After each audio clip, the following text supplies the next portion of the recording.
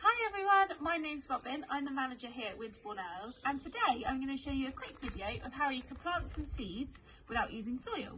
So first you'll need a plastic bag.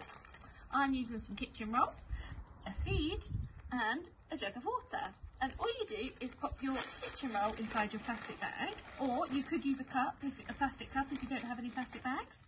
You pop your seed inside the bag just there, pour on some water onto the kitchen towel and zip it up.